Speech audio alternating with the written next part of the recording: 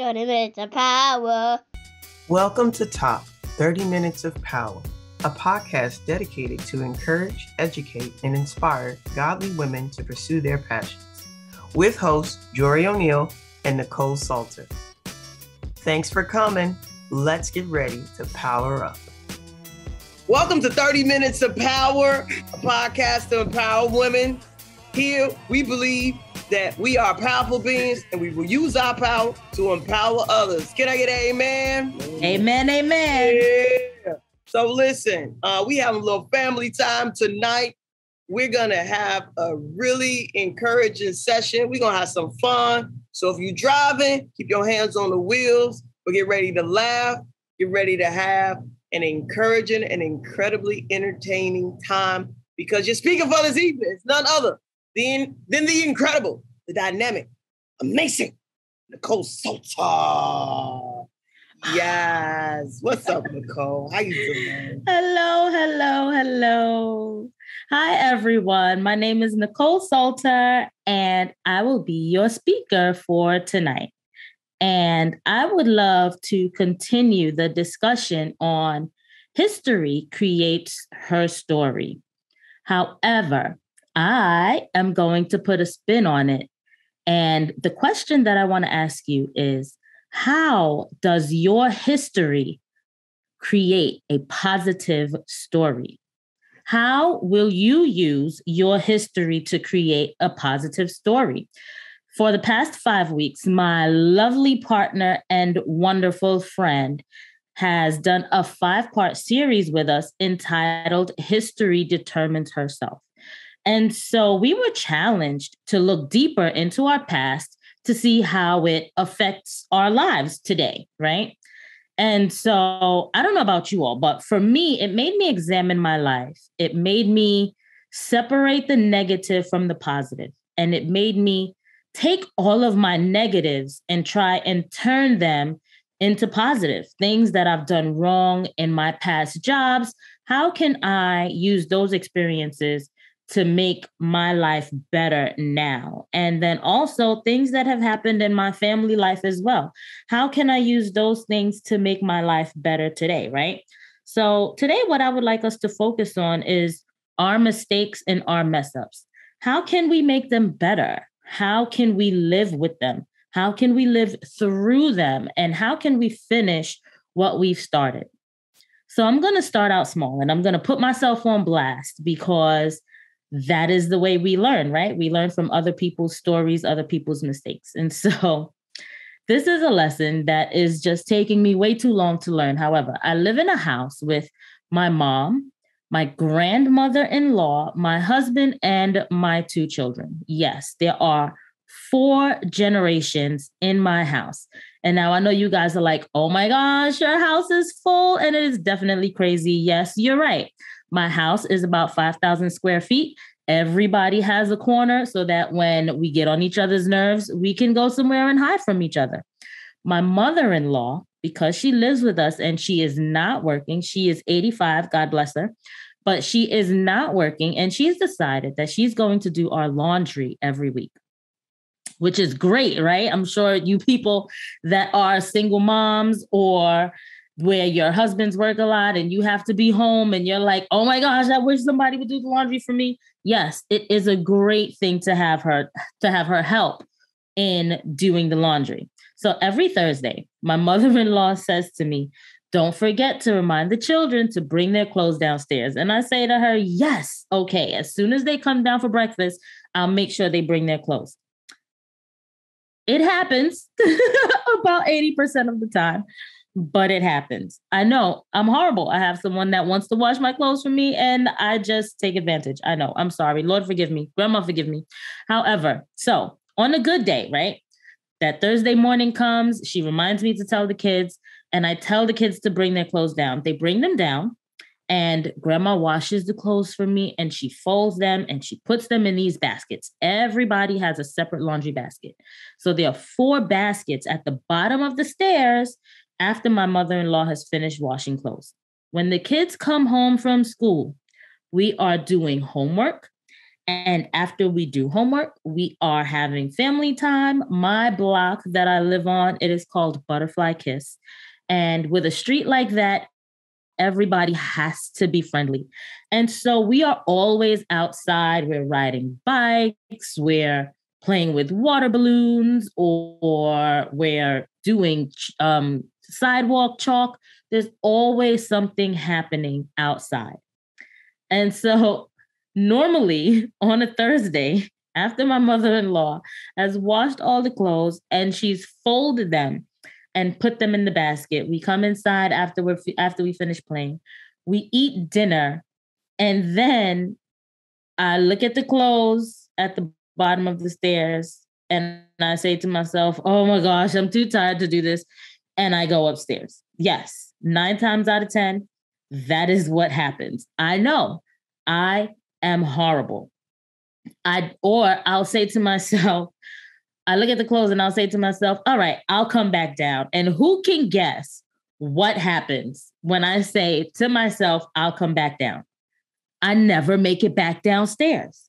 The clothes sit there for days. And then finally Sunday comes and I'm like, okay, I should take these upstairs. And so now I know you're like, oh, that's okay. Thursday, Friday, Saturday, Sunday, that's 4 days. You know, you're good. And I take them upstairs. Yeah, no. After 4 days, I take them upstairs. And what do? I put them in a loft right outside my bedroom. They sit in the loft inside the basket. And then when I wake up the next morning and I go downstairs, it's Thursday again. And I still haven't put the clothes away. I know I'm horrible. So here we are, Thursday number 2 in the month. My mother-in-law is going through the whole cycle again. Don't forget to get the clothes. Don't forget to tell the kids to bring them downstairs. And so the same thing happens that Thursday evening. But this time, I dumped the clothes on the bench in my room, because we all know that bedroom furniture is not for sitting, right? It's for hanging clothes on, right? Like if you have a treadmill in your living room or in your bedroom, 9 times out of 10, it's full with clothes. It does not have any use except for drying the towels that are wet from the bathroom, which is horrible, right? And so I do this for maybe about a month. And then at the end of the month, it is now taking me about 2 hours to put clothes away instead of 20 to 30 minutes, right? And some of you are probably like, Nicole, what is the point to this story? So the reason I am telling you this story is because my mistake in all of this is lying to myself, right? And telling myself that I don't have 30 minutes to put clothes away, or I'm too tired to put clothes away. And so instead of me getting the strength and the energy and forcing myself to do the things that I don't want to do, as simple as putting clothes away, I wait until the end of the month, where now it takes me 2 hours, maybe even 3 hours, because there's so much clothes that have to be put away. The clothes that I have dumped in random places are now unfolded. So I have to fold them again. And then I have to constantly talk to my children and tell them, put this away, put that away, put this away, put that away. And they're whining and complaining because now they have 4 loads of laundry to put away instead of only 1. And so they're like, Mommy, this takes too long. I don't want to do this. And that's just a whole nother headache, right? And the reason I'm telling you this story is because I want you to make sure that when you are examining your life, right, you are not letting the little things keep you from being great. Some questions that I have for you are, what excuses do you make for yourself to not finish your personal goals? It could be something as small as doing the dishes. If you constantly leave all of the dishes in the sink, they build up and they build up and they build up. And before you know it, you have dishes not only in the sink, but on the counter, on the floor, on the stove. And when you look at it, you don't even know where to begin because it is so much, right?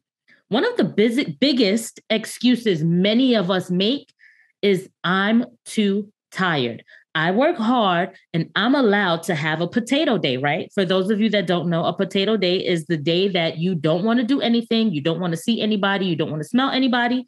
You just want to lay down on your bed or sit down on your sofa and watch ghetto TV. Or you want to watch the news or whatever kind of TV you like.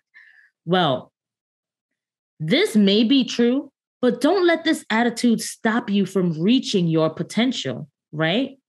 Don't let your screw ups from the past stop you from doing better. Yes, me and this laundry issue, it is a screw up because at the end of the day, it is taking away time from me doing everything else that I could be doing in that 3-hour span. Okay. I have several businesses going right now. I have 3 vending machines that I have to keep track of. I have an Etsy store. I have an Amazon store. I'm a realtor. I participate in a lot of things in my community. And so me taking 3 hours to work on one thing as simple as putting laundry is not very effective. It is not a very effective way for me to use my time. And some of you might be like, Nicole, you know, that situation just doesn't pertain to me. I don't know where you're going with this.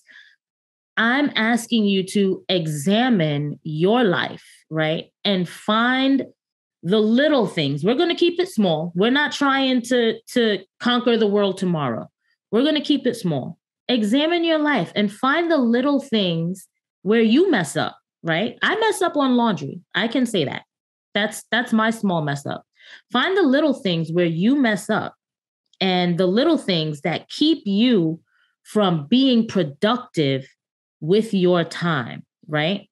The point of this is for me to encourage you and don't let yourself get tired or don't let yourself build excuses about being tired so that you leave things until later and then they become worse.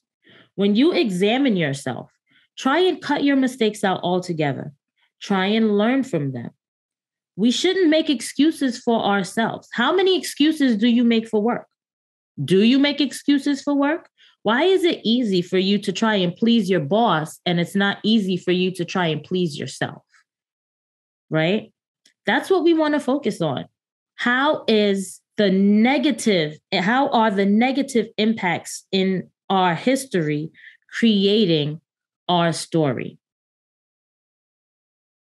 When your supervisors tell you that you need to keep your classroom clean, or you need to keep your office clean, or you need to keep your cubicle clean, why is it that you make that a priority, but when it's time to keep your own bedroom clean, it becomes a chore, and the first thing you say is, I'm too tired, I don't want to do this, right?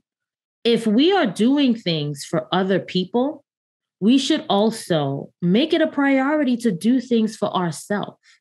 If we are trying to do things to make other people great, we should also make it a priority to do things to make us great. What is the point in making everyone else great when we can't even focus on ourselves? What sacrifices do you have to make? Are you able to make sacrifices without hurting anyone else? Are you able to treat yourself as good as you treat everyone else, right? And so some things that we might have to work on are working past when we mess up. How do you get past messing up? How do you keep on moving forward? Right? That is the question for today. Yeah, so my dad said it starts with your mindset. In addressing some of these questions. How do you get past messing up, and how am I able to treat myself as well as I treat everyone else? I think I feel convicted when you mentioned the thing about the cubicle at work, because I looked at my desk at work and it's a hot mess. I teach phys ed, so my desk is not of importance to me, but I had like papers from September, October chilling on there in the corners with grades on them that I neglected to return to the kids because I kept forgetting. not making it a priority. And then in addition to that, I just had a lot of stuff just all over the desk. And I was like, you know what? If anyone ever comes in this office and they like, oh, whose desk is this? I'm gonna feel shame. I'm gonna feel embarrassed. So let me go ahead and clean this desk up. Supposed to be in bed. I'm gonna edit that out too. So I'm like, I'm gonna go ahead and clean this desk up. So I cleaned it up, and it took me all of like 7 minutes, honestly, because most of it was just straight papers. I was like, 7 minutes? That didn't take long. I could have been done this months ago. Yet when I come home, my room is a hot mess. A hot mess. I got baskets of clean clothes. I got baskets of dirty clothes. And they're not in the same basket, thank God. They two separate baskets, but they're real close to each other. So sometimes the dirty clothes gets to the top. I'm telling myself, the dirty clothes get so high that sometimes a sock or two falls over into the clean clothes. And I'm like, I got smell stuff now. Like, yes. Is this good or bad? Yes. So I dig that. So I'm excited to hear more about how I'm supposed to get past this, because that's where I am. Like other areas of my life, I'm like, yes, we doing it. Yes, I'm high-fiving myself. Like, yeah, thank you, God, for the victory in this area over here. And then like, yeah, I can't tell the clean draws from the dirty ones. So right. Yeah. That's funny. That's funny. So how do we move past the bad things that have happened in our lives, right, in the past? First thing we want to do is allow yourself to feel awful about it. Like, allow yourself the guilt, allow yourself to realize that you were in the wrong, allow yourself to apologize for whatever it is that you have done. But you don't want to wallow in it, right? Because when we wallow in it, we stay there and we don't become great. We want to realize it and we want to move on. We don't want to stay there. And second, what we want to do is we want to keep things in perspective, right? So realize what happened, right? Talk about, even if you have to talk to yourself, talk about what happened. Talk about the different ways that you could have fixed it. You know, if you showed up late for work or for a presentation, you showed up late, don't make any excuses. Apologize for showing up late and give the banging presentation. Don't focus on you showing up late and they not liking you because you show up late. Focus on what the project is. Focus on it and complete it, okay? Number 3, confront your worst case scenario, then let it go. It could have been worse. It could have been a situation where you didn't make it to the meeting, right? It could have been, in my case, with the laundry, right? It could have been where I never put clothes away. And then 2 months later, I have to put everybody's clothes away. And now I have to fold everybody's clothes and I have to sort through everybody's clothes, right?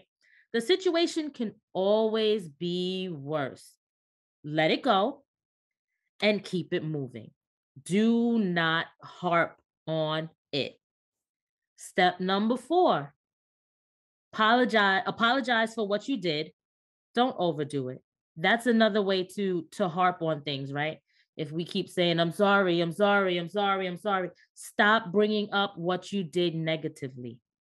Move on and start working on the positive.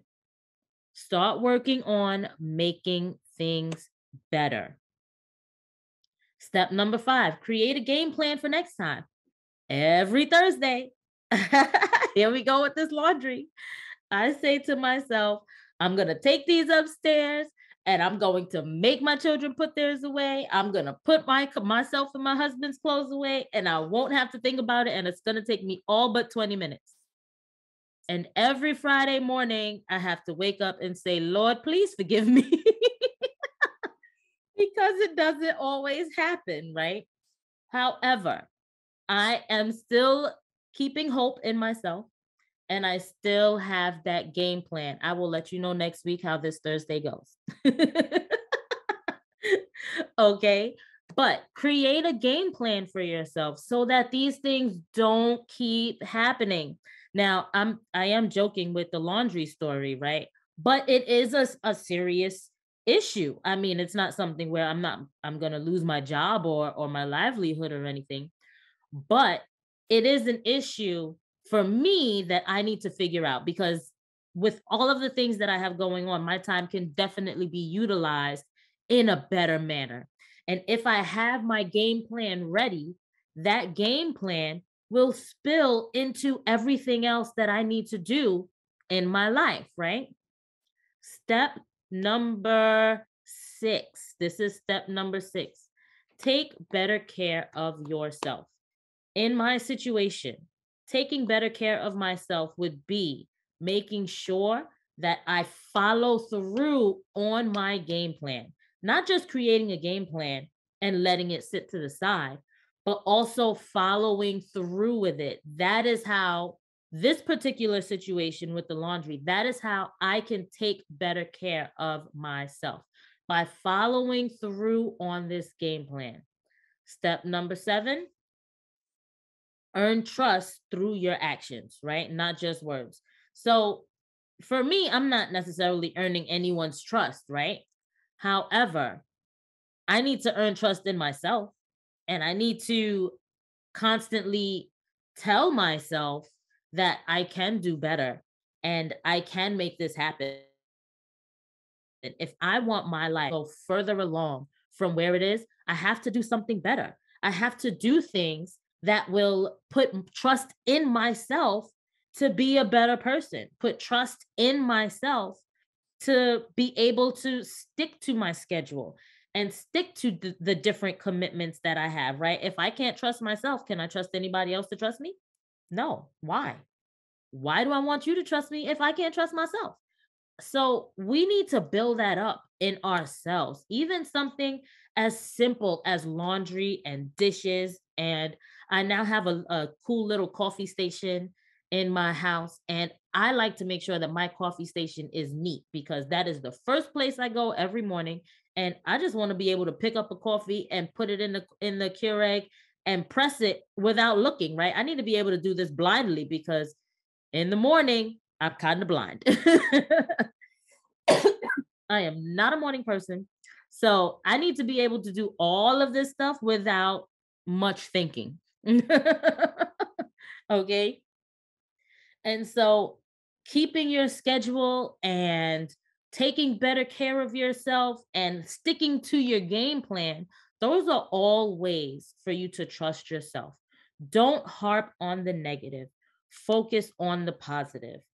Focus on how you can create a better situation for yourself, a better situation for your life. Something that Jory has taught me, which I absolutely love. I'm not perfect at it. However, I do it. Is journaling. Write down at the end of the night, write down everything that you've accomplished. Write down the things that you didn't accomplish. Write down the things that you want to accomplish. And whenever your week ends, whether it ends Sunday or it ends Friday, just go over your week. Look at the things that you've done, look at the things that you didn't do. How can I be a better person next week? How can I be a better person with my family next week? How can I be a better person with my job next week? How can I be a better friend next week? Who is it that I need to reach out to, right? That's something that I've been trying to do. I remember at my church, like, a big complaint in the elderly community was that a lot of people, once the elderly community left the church, no one reached out to them. And it got to a point where someone's husband died and she didn't even want us at her funeral. At his funeral, I mean, because no one contacted them when they were not in church. And this is all before COVID, y'all. So we have no excuse. We had no excuse. And so now I try to make sure that those elderly people that are out there that have no one to talk to, I try and make sure I call them at least once a month. Does it always happen? No. However, I'm pretty sure if I put my trust in myself, right? And I have the the list of people, right? I can do that. And so someone said, when I'm talking about elderly people, who am I talking about? In my case in particular, I'm talking about like my 96-year-old grandmother who cannot leave the house. I'm talking about my aunt's, my friend's aunt, who is, I feel like she's in her 80s, but she is unable to leave the house and go to church every Sunday. And so, to be honest, it doesn't even have to be an elderly person. It can be a young person or exactly homebound folks that you don't see on a regular basis anymore. 9 times out of 10, they're not seeing many people. Reach out to them. Make your list of people that do not come to the church anymore, that are not able to come to the church anymore, and send a simple text. Hey, just thinking about you. How you doing? And you'd be surprised like how amazing people feel just by you thinking about them, you know? And so this message today was to encourage you to take the negative experiences in your life and turn them into positive ones. Do not harp on the negative. Harping on the negative is not going to move you forward. If moving forward is a goal of yours, if moving forward is something you need to do, something you want to do, something you desire, what you need to do is figure out how you can be better. And the way you can be better is by learning from your mistakes, learning from others' mistakes. I'm a big believer in learning from everybody else's mistake, because if you made the mistake, why do I have to make it too? I don't need to make it too. Tell me your mistake. Let me learn what you did and I'll do it differently. I don't need to make your mistakes. And so I just want to challenge you this week to write down your vision, your goals, your dreams, and figure out how you can be better in those areas next week. What can you do to improve yourself in the upcoming week? I'll be waiting to hear all of your lovely answers on Monday. I can't wait to hear what you have to say. And I thank you for listening. I thank you for coming. This is Nicole Salter signing off. God bless. Thank you for listening. We pray you have been empowered by the message. If you'd like to be a part of the conversation, join our free Facebook group, AZ Iron Sharpens Iron. Every Monday, 7:30 Eastern Standard Time, meet us back here for another session of empowerment. Share this episode with another woman who needs to be empowered. And don't forget to like and subscribe.